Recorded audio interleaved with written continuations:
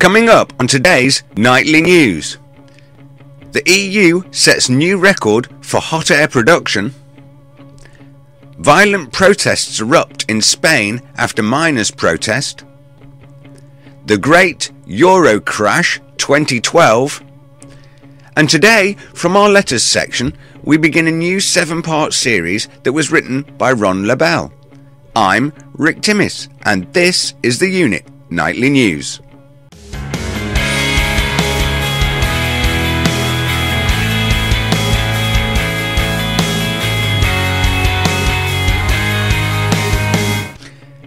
EU sets new record for hot air production.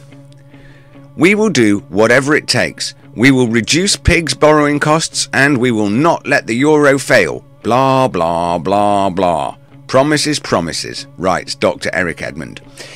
Even the Yanks, in the person of Timothy Geithner, are spewing out the rhetoric like a grumbling volcano.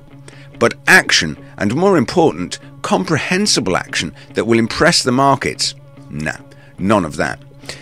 Now, you can read the full article from Dr. Eric Edmond on our website, and I've put the links below.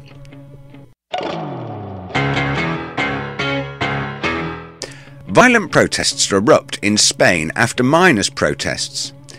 Fearing for their livelihoods, they had trudged day and night across the country to bring their protests to the capital, and today the anger of Spain's coal miners spilled over into violence on the streets of Madrid.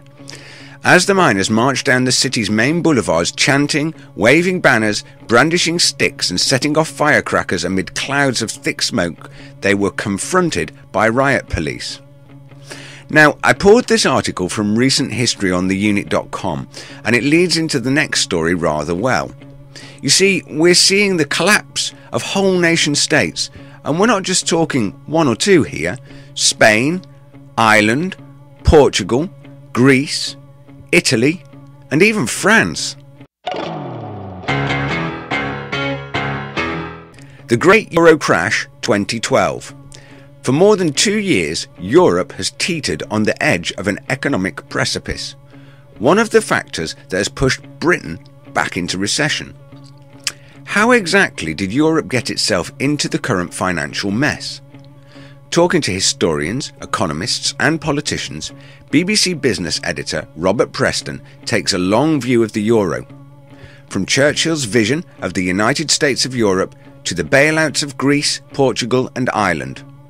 Meeting a property developer in Ireland, a taxi driver in Rome and a German manufacturing worker, the film exposes the high costs being paid by European workers today for the dream of monetary union. Now, this hour-long video produced by the BBC is well researched and it's informative. And in the latest episode of Eurocon, Dr. Eric Edmond warned that if we were to continue on the current path, this situation will continue to escalate. If we continue to ignore this, then these problems will be coming to a street near you soon. Surely it cannot be right that the people are being starved and impoverished, whilst our leaders spend the money bailing out bankers and giving tax holidays to international corporations. Let me know what you think by leaving me your comments. Written by Ron LaBelle and based on the work of Mick Greenough, the Nightly News brings you a new 7-part series. Now, due to its importance, I'm going to read each letter in full and provide links to all 7 parts so you can review all of it at your leisure. Part 1, Brave New Europe, an audit of the European Union project. The UK has been in the EU for decades now, but have we been a member of this exclusive and expensive club for the right reasons? Or has the public been hoodwinked into thinking all is well being in a greater union of European states? Over the next 7 articles, I will provide various items that have appeared in the pamphlet Brave New Europe by Mick Greenough, who I am grateful to for giving me permission to use all of the items in his publication. The intent in doing so is to give you, the public, information that has been approved as being correct, with additional notes on what is actually happening in the present EU, which you may or may not know about. Now at the end I will leave it up to you to make your own minds up about whether we should remain or withdraw from the superstate called the European Union. At no time will it be a biased opinion from myself, but a true reflection of the EU. The objective of this article is to examine the current progress of the EU to identify the desired aims and the nature of its supporters. In doing so, it is hoped to determine its democratic credentials with regards to the UK. Now, the concept of a united European single-state authority is by no means a new idea. The great Roman Empire was the first to try this out, followed by several more under various popes, a Charlemagne, the French under Napoleon, Hitler's Third Reich, and Stalin's Soviet socialism, all followed the desire to rule a greater Europe. They were all virtually ruthless authoritarian or dictatorships. All viewed Britain with covetous eyes, but apart from the Roman and Normans under William the Conqueror, none of them made it across the Channel. The British people have for hundreds of years been spared the excess of an effective authoritarian state.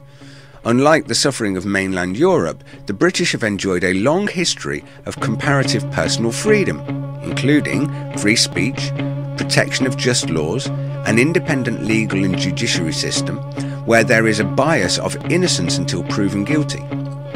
On the other hand, Europe has been racked by many despotic states and wars of appalling savagery and destruction, culminating after World War II in the separation, by force, of Europe into semi-democratic states in the West and dictatorship states run by Russia in the East.